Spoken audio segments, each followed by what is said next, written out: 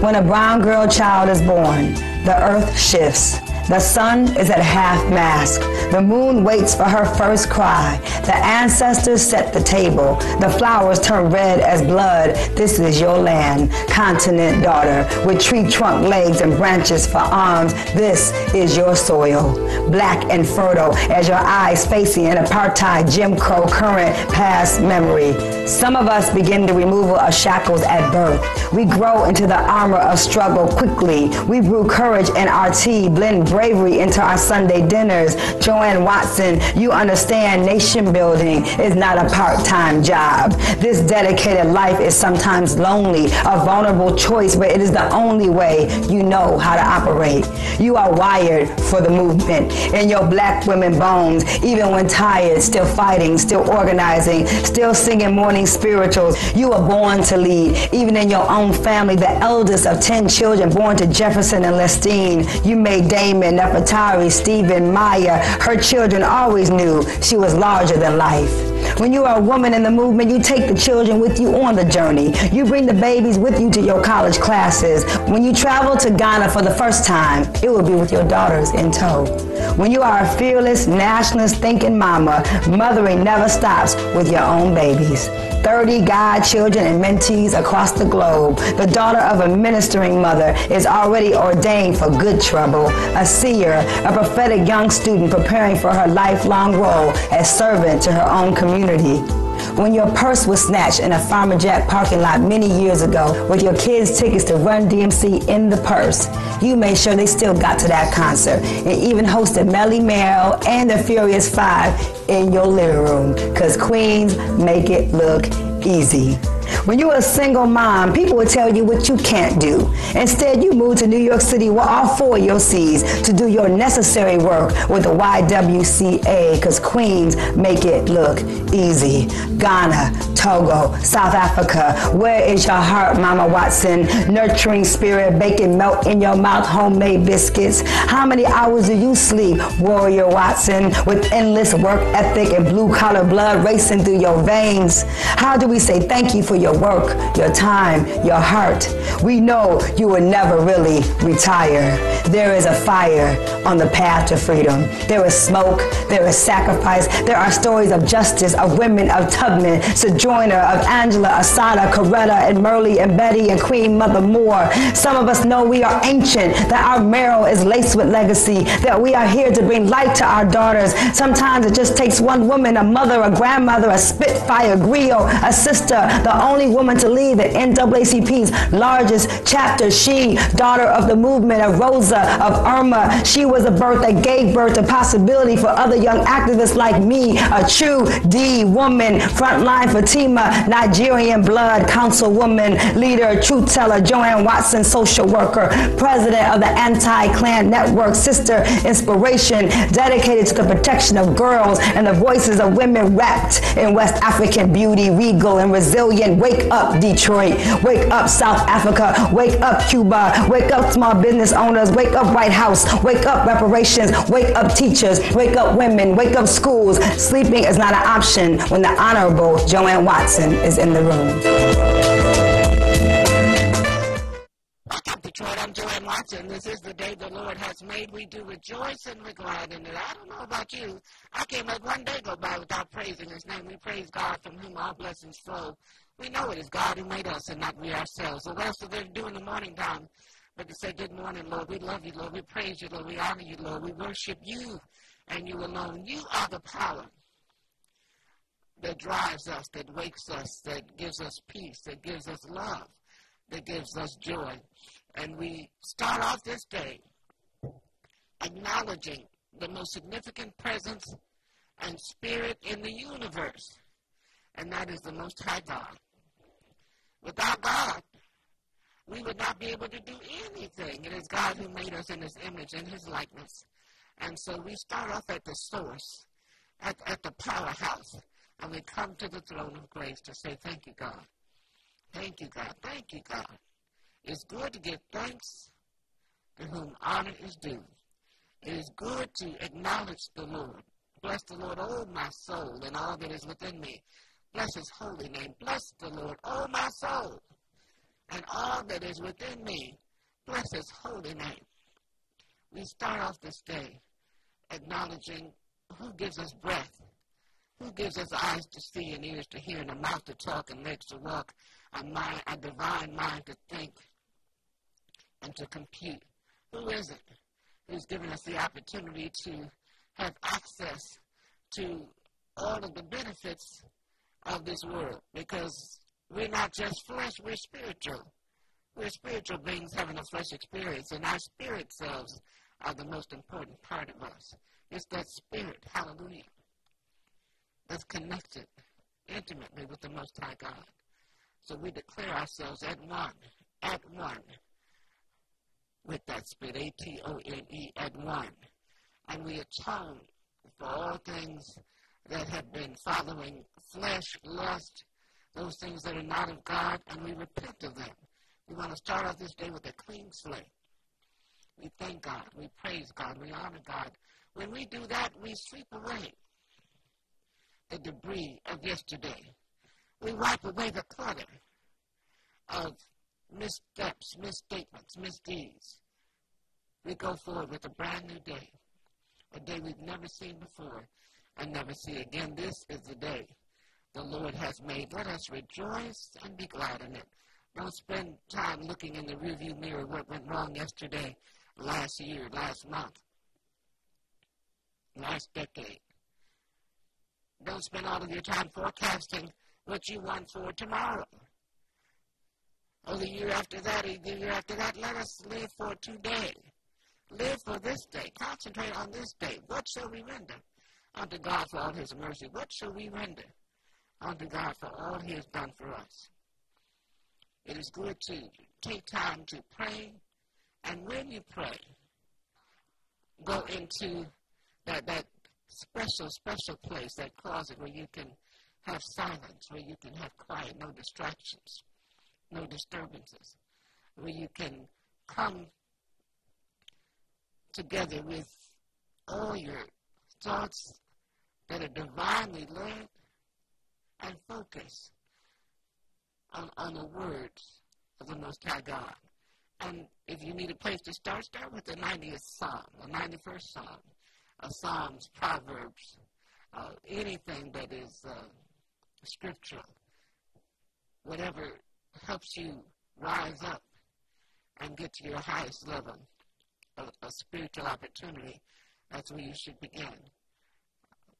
There's a wonderful scripture in Habakkuk 2, write the vision, make it plain. And the vision is yet for an appointed time. We have an opportunity when we just sit and declare ourselves at one with the Lord. And we say, here am I, Lord. And sit in the silence and wait on the voice of the Lord to give us direction and, when necessary, correction. And go out and fulfill the assignment that you have been given for this day. Do it with joy, with peace, with a sense of opportunity. It is good to fulfill the assignments that have been passed on to us from the Most High God. We're not here for ourselves. We didn't get here by ourselves. And when we take the time to create a harvest based on seeds we plant on behalf of the Most High God, then you never have want. The Lord is our shepherd. We shall not want. That 23rd Psalm becomes very real to you when you start off the day with prayer and praise and worship. When you read the Word, and the Word is holy, the Word is been manifested by the divine presence of God. When you take the time to go within, take time and go within your deepest self and meditate. Take deep breaths and meditate. Clean your mind of anything that is negative, that is not godly, that is impure, and focus on those things that are righteous. When we have our day set forth with God at the beginning, then God will be with us all through the day. And when we recline at night, the night will not become your cooling board because you've already centered yourself. You planted yourself in the garden that is led by our Lord. We praise God. And we don't do it with any trepidation. We honor God. We don't do it as an afterthought. We acknowledge the one who made us, the one who's given us the breath of life, the one who's given us the blood running through our veins. Hallelujah. The one who has made us in his image, in his likeness. The one who has said we have the right to declare those things that we want to have harvested in our kingdom. Oh, that you would bless me indeed, the prayer of Jabez, and enlarge my coast, and that your hand might be with me, that it might keep me from hurt or harm. And the Lord granted that which he asked. Even when you have reached the end of your days, you can turn to the wall like King Hezekiah did in 2 Kings 20. He turned to the wall and he prayed and he said, "Oh Lord, I've been a good servant, Lord, not perfect, but I've been serving you all of my days. I ask that you give me some more time. I ask that you allow me to fulfill some more of the needs of my kingdom. I ask that you give me just a little more time." And the Lord gave him 15 more years because he turned to the wall, he prayed, and he asked, and he did not ask with any sense that it would not happen. He asked with a strong sense of belief, and as it was already done. When we ask, let us ask believing, seeing, visioning, it is already done. And seeing ourselves as worthy, seeing ourselves as God's special children, as birthright, as heirs to the throne. We are blessed to be in the land of the living. We don't want to squander one day. We don't want to waste 1 hour. We don't want to go forth following somebody else's agenda. Let's be still and know that he is God all by himself. We certainly want to invite you every Sunday to worship with us at Westside Unity Church. That's 4727 Joy Road between Dexter and Grand River. We believe in the power of prayer and the power of healing. We bear witness to healing that has come forth, to prosperity that has come forth. We bear witness to families coming back together. We bear witness to the increases that come. When you put God first, everything else falls into place. When you put God first, you have access to peace. When you put God first, you have access to all the blessings that God holds in the storehouse. And the blessings that are identified in Beatitudes, Matthew 5, are blessings that are good for us to turn to on this day. Blessed are the meek, for they shall inherit the earth. Blessed are the pure in heart, for they shall inherit the kingdom of God. Blessed are the peacemakers, for they shall be called the children of God. Blessed are the pure in heart, for they shall see God. Blessed are they who hunger and thirst after righteousness, for they shall be filled. Blessed are you when men shall persecute you for the Lord's sake, for great is your reward in heaven. Blessed are those who are merciful, for they shall obtain mercy. Blessed are they who mourn, for they shall be comforted. We thank God for the Beatitudes, the Be-attitudes. Those attitudes bring blessings. They bring joy. They bring peace. Isn't it good to have that cloak of peace, that garment of righteousness? Isn't it good to step into the community with your prayer clothes on? Because you've been prayed up. You have engaged in meditation. You've been engaged in that silent prayer. You've been in that special closet where you've talked to God with no disturbance and no distraction. You've taken the time to just be still and know that God is God all by himself. It is we who need God, not God who needs us. So it is good to not get so busy with the world's busyness that you don't take the necessary time to connect, hallelujah, to be immersed in the Spirit and in the presence of the Lord. The Spirit of the Lord is here. The Spirit of the Lord is here. You can feel it in the atmosphere. The Spirit of the Lord is here. The presence of the Lord is here. The presence of the Lord is here. You can feel it in the atmosphere. The presence of the Lord is here. The power of the Lord is here. The power of the Lord is here. You can feel it in the atmosphere. Oh, the power of the Lord is here. We have some power coming on strong in a couple of minutes, as we're going to have a very special guest, Dr. Ava Muhammad, who is the national spokesperson of the Honorable Louis Farrakhan, will be our very special guest in just a few moments. So we want you to fasten your seatbelts and get ready for more Wake Up Detroit right after this.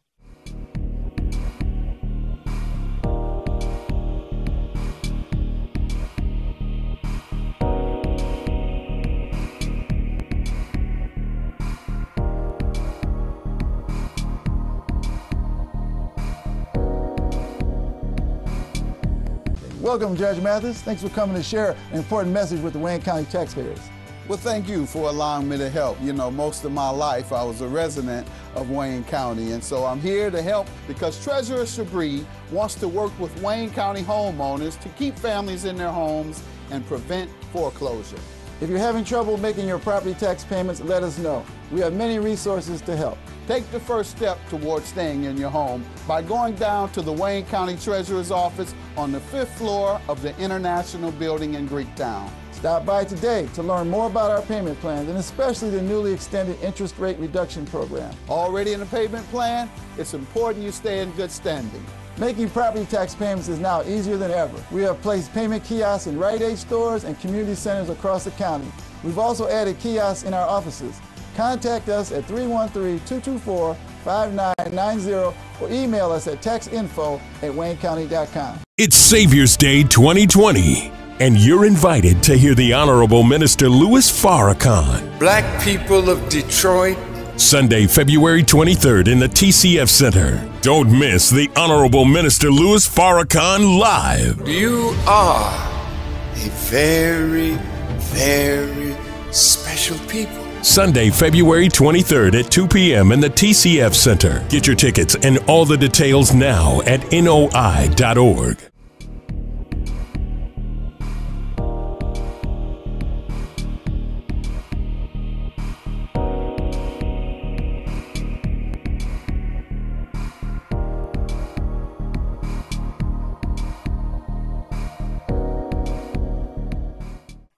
I'm Joanne Watson, and what an honor it is to bring to you the national spokesperson for the Honorable Minister Louis Farrakhan, our sister, Minister Dr. Ava Muhammad, who is coming to us live to talk to us about the good news that's coming up in Detroit. Good morning, my sister, Dr. Ava Muhammad on the line. Well, good morning to you, my sister, Dr. Joanne Watson. I want you to know what an honor it is for me that you're allowing me to come on this morning.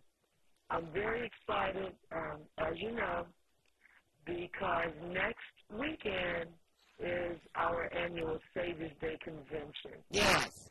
And we have started a tradition of having many of our Savior's Day conventions in the city of Detroit. My. Yes, we were not there the last 2 years, and the city missed us, and we missed the city, so we're back. Well, it's such an honor to have that convention right here, because, of course, this is the birthplace of the Nation of Islam and the Honorable Elijah Muhammad, and I was very blessed to attend Central High School, which is right across the street, so I was greatly impacted at an early age by the nation. And in fact, I read How to Eat to Live at 14 and Stop Eating Pork that day. That's why you're so beautiful. Well, you know, I give God all the praise. You're the one that's beautiful. But you cannot have lived in Detroit during that period and not have been impacted directly by the magnificent presence of the nation. So I bear witness that I am whoever I am that's positive. It's because of what has been poured into me, and among the forces of positivity that have poured into me certainly has been the Nation of Islam. I owe much. Those brothers, I remember the fruit watching us walk home from school and protecting us. I remember the bakery and my first slice of bean pie. I remember reading Muhammad's speech and learning about the 10 things that we demanded. I remember now all of that helped to really carry me into the movement in my teen years. So I'm grateful. Yes, ma'am. Yes, ma'am. Well, I am happy to announce that among the major events that will be taking place next weekend are a town hall meeting at the Shrine of the Black Madonna, and that will happen on Saturday, February 22nd. Now, the convention will be at the TCF Convention Center, but since June of 2018, the Nation of Islam began hosting town hall meetings across America. And we believe it is time that we must, Sister Joanne, yes, consider separation. My. You know, I was reading in the Chicago Tribune, Washington Post did a poll about Donald Trump among black people. And what's interesting to me is now 83% of the people polled felt he was a racist. But here's the question that struck me. 2 out of 3 said it is, quote, a bad time to be black. Now, that's a profound and disturbing statement, because I don't know that there's ever been a bad time to be white in America. Mercy. The very fact somebody formulated that question, and the fact that it drew 2/3 of a response that our people feel it is a bad time to be black in America. And that can only emanate from the fact that we still remain a subject people over 150 years after slavery. You know, Detroit is percentage-wise, we know it's the blackest city in America.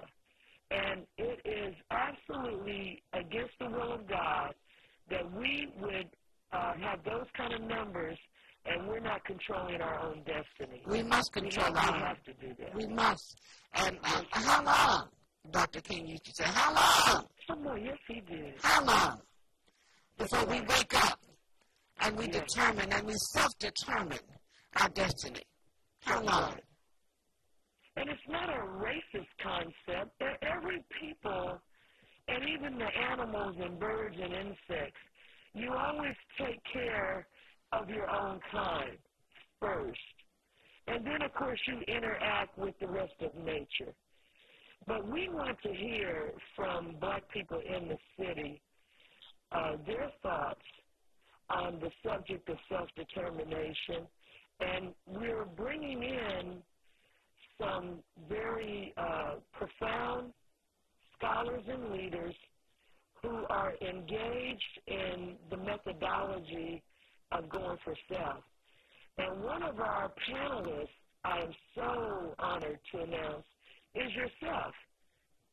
Because we can't have a town hall meeting on separation and not have a star member of the Detroit community. We also have a young sister, Dr. Cheryl Mango. She's a professor at Virginia State. And she has written papers and done extensive research on the black experience in America, and particularly the Muslim program that you referred to on the back of the Final Crown newspaper. you know, everything outlined there, that we want to have land that we can call our own, because we are the major contributors to America's wealth. That's right. We don't want to be taxed. We feel that we should be exempt from taxes. We have never been compensated in any way, shape, or form. America has paid reparations to nations she's been to war with. That's right. And we have supported her in all her wars. We have a brother on the panel who's from Coldwater, Mississippi, Brother Patrick Alexander, and he heads the Black Liberation Movement there in Coldwater. I was down there, Sister Joanne, and this is a black township with a black mayor, black police department, black educational system.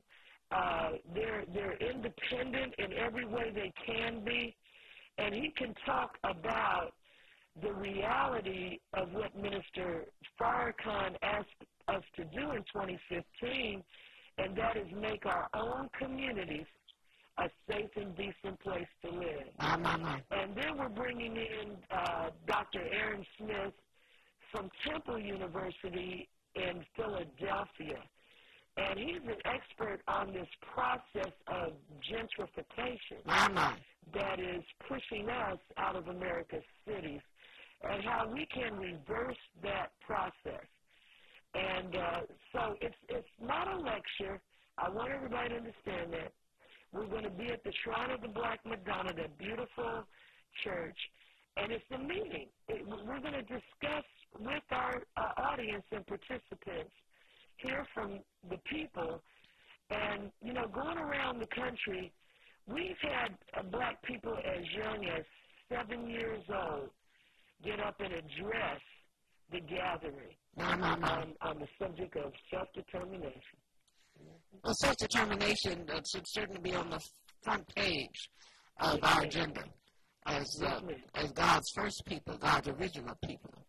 We have to recognize that we were not put here to be victims or to serve others. We are to put God first and honor our people, take care of our families, and honor our history. And in a city like Detroit, which is the home, the headquarters, the foundation for the Nation of Islam, and the shrine of the Black Madonna, and the Republic of New Africa. The blackest mayor this nation has ever had, the Honorable Coleman Alexander Young, who was one of my mentors. When we consider Dr. Mario Bedelli, then known as Richard Henry, the founder of the Republic of New Africa, and his brother Reverend Milton Henry, a great freedom fighter. And Mother Rosa Parks lived here more years than she lived in Montgomery, Alabama. We love Mother Parks. She called me one of her children. When you consider all of the black roads that have come together, including organized labor, so the black people helped found the UAW. It didn't just get started.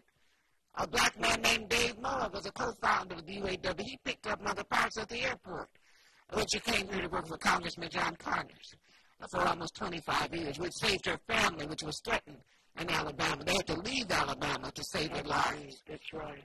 So it was Reparations Ray Jenkins. I gave him that name when he called my radio show every day, talking about reparations.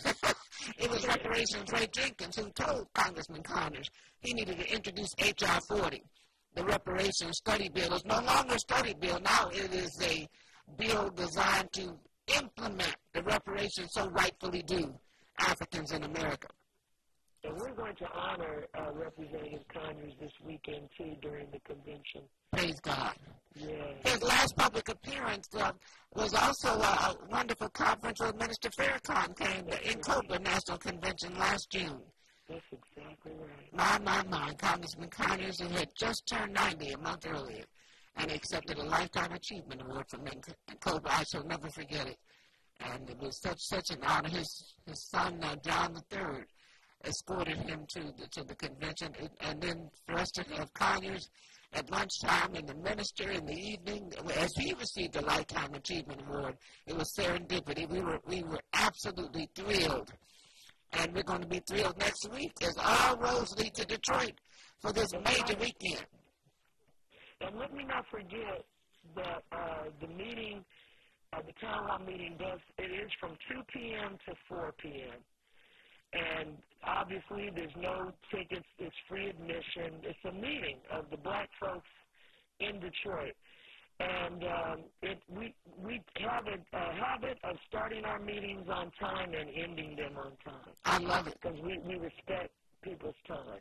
And of course, the Shrine of the Black Madonna is on Linwood and Hogarth. And right. Detroiters know it's just north of West Grand Boulevard. And the Shrine of the Black Madonna is a perfect place to have a town hall meeting for a community, family discussion on self-determination. Where do we go from here? It's about time that we had a wake-up call. We got to stop. I have grandchildren now, and I just can't resign them to another generation of police murders and protests and lead in our water and horrible facilities and not learning anything, using public schools as a pipeline to the prison industrial complex. That's right. This has to stop. This is an outrage. And we have to really own up to the responsibility that's in our hands. These are our children. Thank you.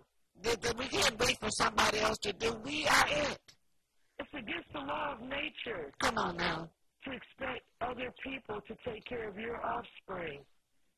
And we're the only people that are always crying out, where's the youth? Where's the youth? As though there's something other than us. Right.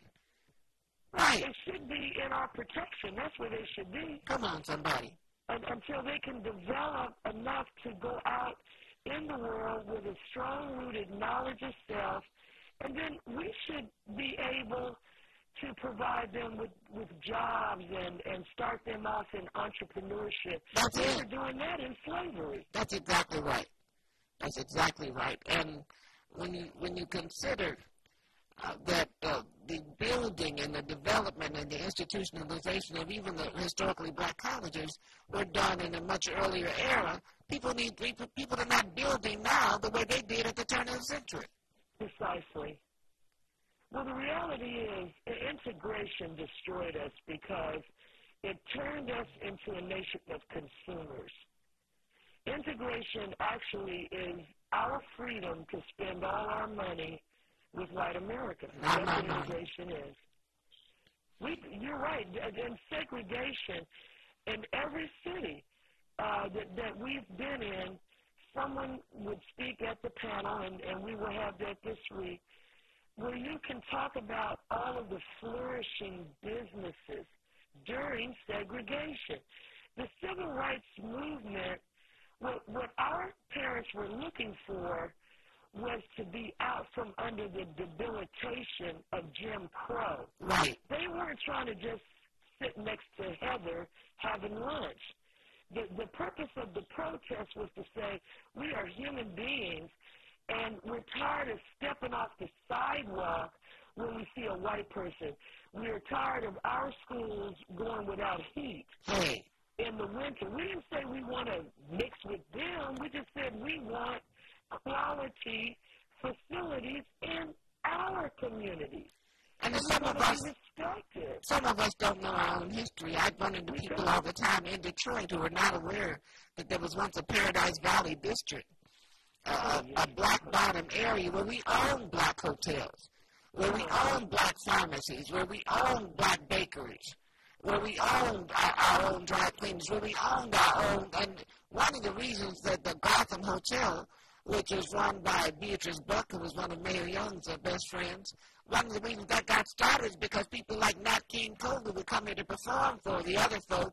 He couldn't stay in their hotels. So we had to create our own. We had to have people own black cemeteries here because they wouldn't let black bodies get buried in their cemetery. So the real historical origin of due for self-determination is, and we have had our own. The so-called freeway expansion bill that was pushed through during the Eisenhower administration tore down the black business district in Detroit. Yes. Purposely, deliberately. That's right. To knock out, and some of our own people are unaware that we once had a thriving, prosperous level of enterprise that we owned and controlled. I was an infant, and I remember sitting on my uncle's shoulder as he took me down the areas of Paradise Valley. And we have to reclaim our minds, get our divine minds back, and stop acting like victims. That's right.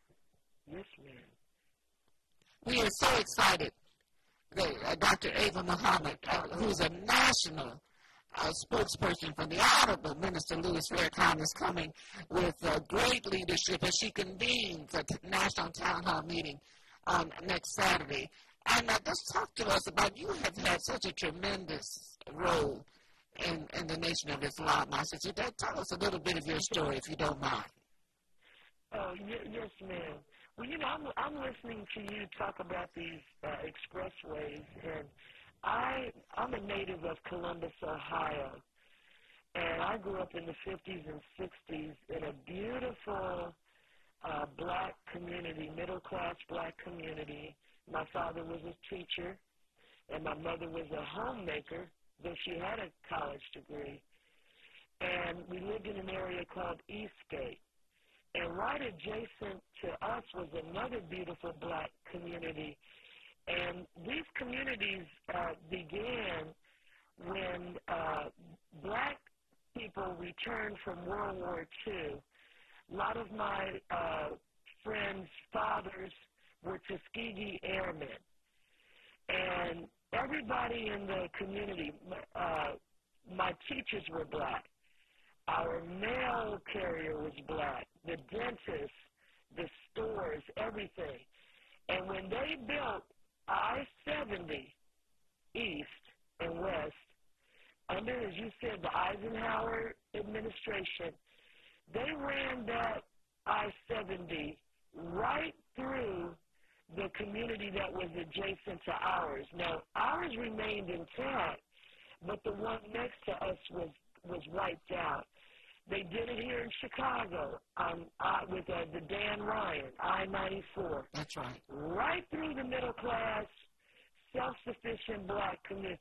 Now, they could have built bypasses, which they eventually did. Sure.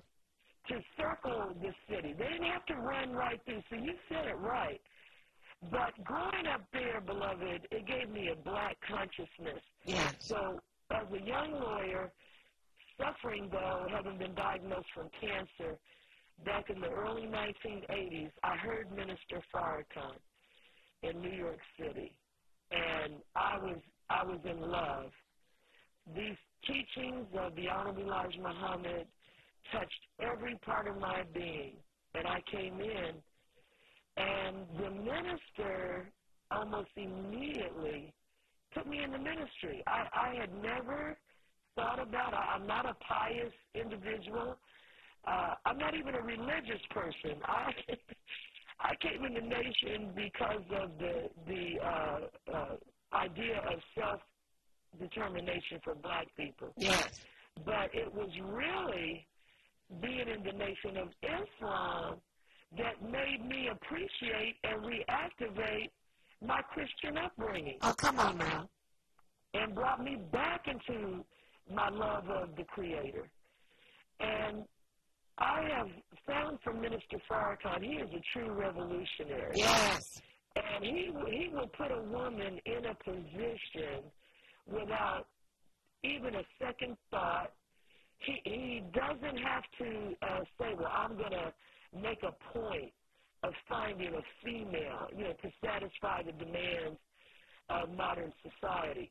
He looks at your capability, and it doesn't matter if you are young, old, male, female, it doesn't matter. He's going to put you in that position.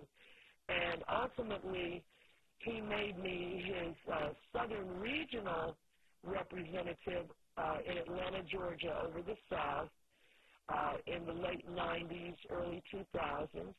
And then from there, he appointed me to be his national spokesperson. And it has just been a wonderful experience and a blessing to be able to travel not only around the country but around the world, speaking on behalf of him and the nation of Islam. It's been phenomenal. Well, you have been a phenomenal presence. Certainly our minister had the vision, hallelujah, and the provision to see that in you, saw your illumination. He saw your potential, and he knew the kind of dynamic presence you would bring, not just to the nation of Islam, but you are a powerful presence for our people everywhere, no matter what they're doing and who they follow. And I want to thank you for being a magnificent role model for young women. Beautiful inside and out, knowledgeable, academic. I'm always talking to young women about the importance of not hiding their light. You don't have to hide your intellect, your interest in academia, because you think it doesn't make you look feminine. You are divinely made, and you have the right to be brilliant. Who are you not to be? That's right. I want to thank you for all you have continued to do, and we are so excited about the whole weekend. We know that Friday there will be a gala, and I thank you for the invitation. I received my invitation. I accepted it this morning at 6 a.m. I sent Sister Malika an email this morning accepting the invitation to the 40th anniversary of the Final Call Gala. Final Call newspaper. My. Yes. Black independent publication. 40 years of consistent truth and news to our community. Yes, ma'am. It's a magnificent, and you know, you have to have a communication vehicle in order to maintain a touchstone with your people. Because we cannot rely on anybody else's media to tell our story. There's no freedom movement without the word. That's right. Propagate the principles of that movement. I mean, you can go all the way back hundreds of years from the time they developed the printing press. This is the way it gets done. And we're so grateful to the minister for founding, among all the other incredible things he's done. He took the time, effort, and invested his personal resources in founding the Final Call newspaper, which really is the resurrection of Muhammad Speak. Absolutely. Yes, ma'am. Absolutely. So I'm going to run off here, and I can't wait to see you, Sister Joanne. I can't wait to see you, Dr. Ava Muhammad. God bless you, and thank you. Assalamu alaikum. Wa alaikum salam. My. Wake up, Detroit. Dr. Ava Muhammad, our very special guest, who will be joining all of us in Detroit, along with Minister Farrakhan, for a magnificent coming together next weekend. And we thank God. We thank God for the opportunity to come together, because everything started in Detroit. Everything started in Detroit. And we want all of Detroit to come to the gala Friday night at 7 p.m., to the town hall meeting at 2 o'clock at the Shrine of the Black Madonna on Linwood and Hogarth, and certainly to the what used to be Cobo and now is